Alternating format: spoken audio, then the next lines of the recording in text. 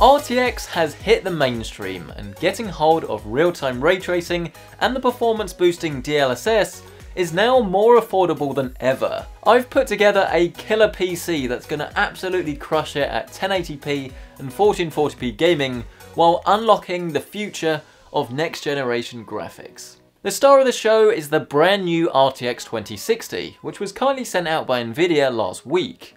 It's the baby of the RTX range, but it's by far the best value at $349. Now that's still not cheap, but lying at the heart of our gaming computer is going to allow us to play the most demanding games like Battlefield 5 with real-time ray tracing and DLSS effects enabled. As this is primarily a gaming PC, we're also using a 6-core i5-9600K processor.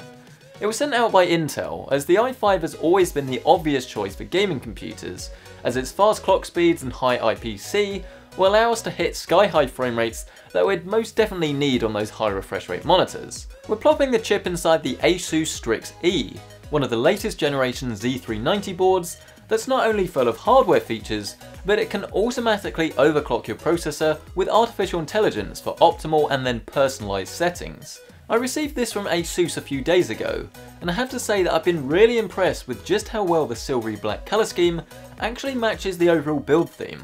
But to add a splash of colour and to keep our CPU temperature under check, I've grabbed the Master Liquid 120R all-in-one from Cooler Master. If you're not wanting to overclock and you're not at all fussed by RGB, then it's safe to say that this is not the product for you. But if you are wanting to ensure the fastest possible CPU performance in games without deafening yourself in the process, then this is a great pick.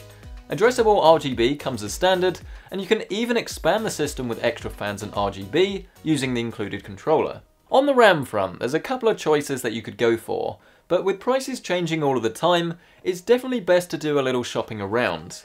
I'm suggesting a 3200MHz kit for the best performance, and I've always really loved the styling of G-Skill's Trident Z. The solid style is much cheaper than the RGB variants, but if you have a little extra to spend, it really can make your rig look that much more fancy.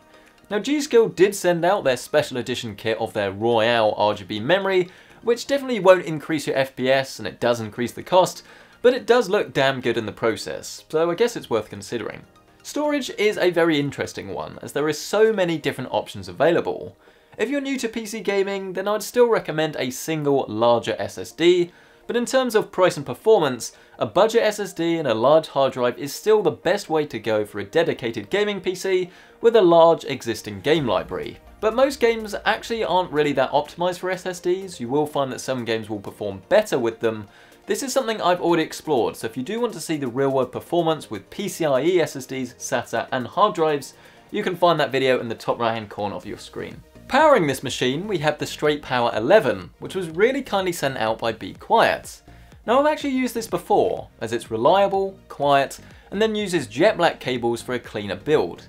It's also modular, so you only need to use the cables that you need, and rather affordable considering its efficiency rating. Now I am using the 650 watt variant in this build, but you should actually be able to go down as low as 450 without any real issues considering the components we're using. The build process itself was actually incredibly simple, thanks in most part to our case, the Phanteks P300. Now I have used this before, but I love just how premium the enclosure looks and feels, especially bearing in mind it's available for such a low price. The only real caveat is that you do only get one fan fitted as standard. So here I've replaced it with the Silent Wings fans from Be Quiet, but you could also consider upgrading to Cooler Master's ARGB fans that will give you an even brighter look and feel. In terms of RGB strips, I have used a single one along the side that will give us a nice bit of accent lighting. On the whole then, I am really pleased with the computer, as while it's minimal in size and looks, it's very clean and it packs a serious punch. In terms of performance numbers, we're looking very strong across the board. It's all about the resolution you want to play at, as while 4K is indeed the best looking, it's 1440p that's always been the sweet spot, as it's a much cheaper way to get better than console visuals and of course frame rates.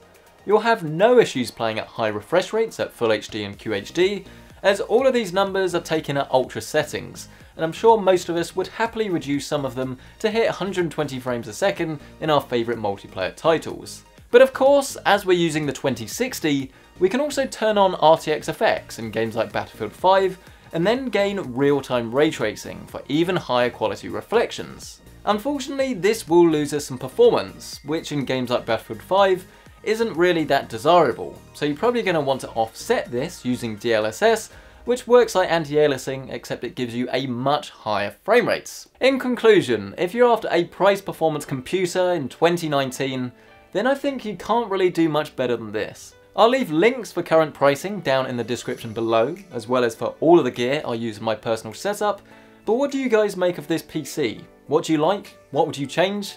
Let me know down in that comment section below. But while you're down there, please hit the like button as it really helps out and lets others know this is a video worth watching. Do hit the subscribe button as well if you want more PC builds and other PC gaming related videos. A massive thank you to you guys for watching, to REG for sponsoring this channel as always, and I think I'll see you in the next one.